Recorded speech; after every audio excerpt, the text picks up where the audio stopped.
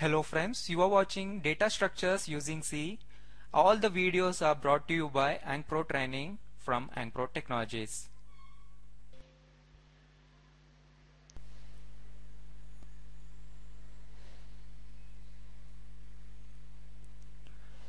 So before going into the practical data structures and the program, let us understand what the data is.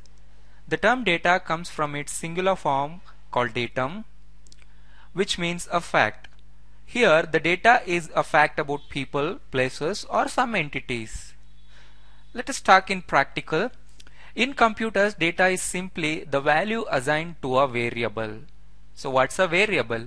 Variable is simply a name given to any particular memory location.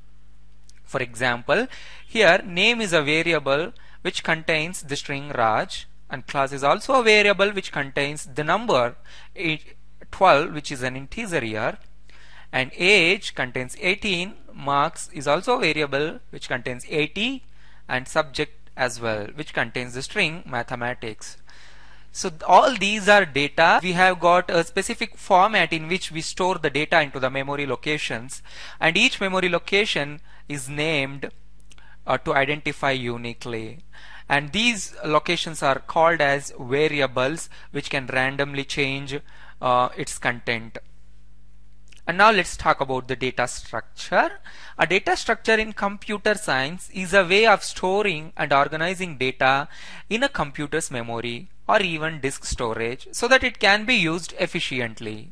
Right? So data structure is not a language, it's a technique or it's a methodology in which using which we are going to store a huge amount of data into the computer's memory. So data structure provides us the data abstraction, so data storing methodologies where we can store a huge amount of data in the memory in such a way that we can access it any point of time efficiently and properly without losing any data or without having confusion in the data and with the less time.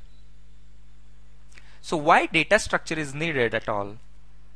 To achieve proper and systematic arrangement of data, variety of operations such as insert, delete, search and sort can be performed using as few resources as possible. And using data structure we can speed up the execution and save time, and we can use the memory space efficiently. So data structures are implemented by a programming language by the data types and the references and operations provided that particular language.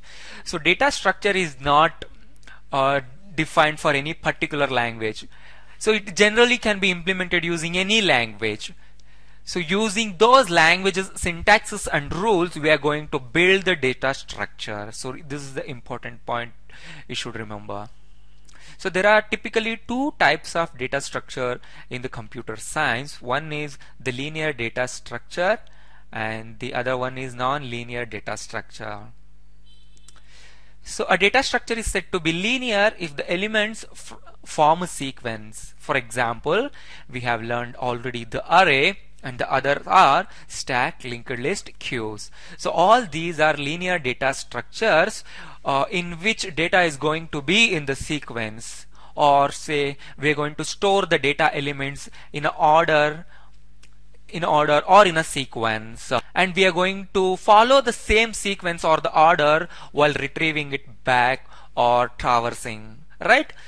And the other type is nonlinear data structure, and elements in a nonlinear data structure do not form a sequence. They are arranged in the random order. Examples are trees and graphs. Here the data elements are arranged in the form of relationships among them, right? So regardless of the type of data structure, it's all about storing the data into the computer's memory. So with this picture you will get a clear idea of different types of data structures and all about data structures.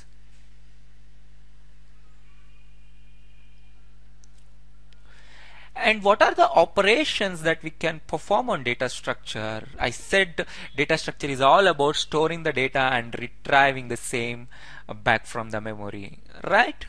So the data manipulation within the data structures are performed by means of certain operations such as inserting, searching, traversing, sorting, and deleting.